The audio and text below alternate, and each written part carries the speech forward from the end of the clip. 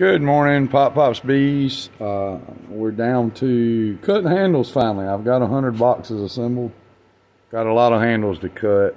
As I was assembling, I got bored, so I went ahead and cut some of the handles on the side while that's what I did during my break. I worked during my break. It was just a change of pace.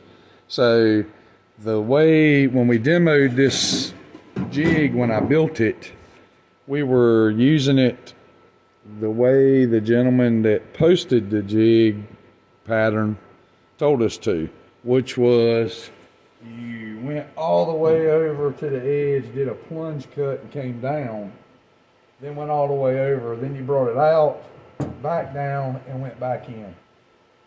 With so much going on yesterday, I screwed up and I didn't do my plunge cut on one that I thought I had done. I started up the ramp and started going down, and I found that I didn't bind the saw as bad. Plus, I didn't have to pick the box up 2 or 3 times. So we're going to show you that. It's going to be loud, so I apologize. So here we go. Cutting handles in hive bodies.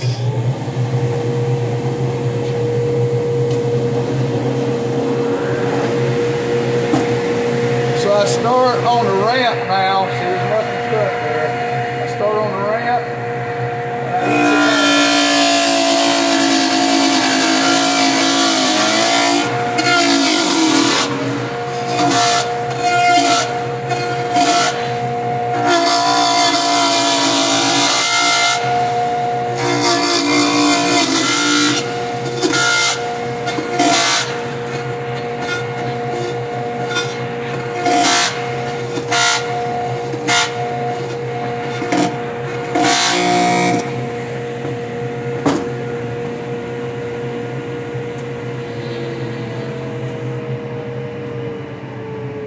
And there it is. There's my handle.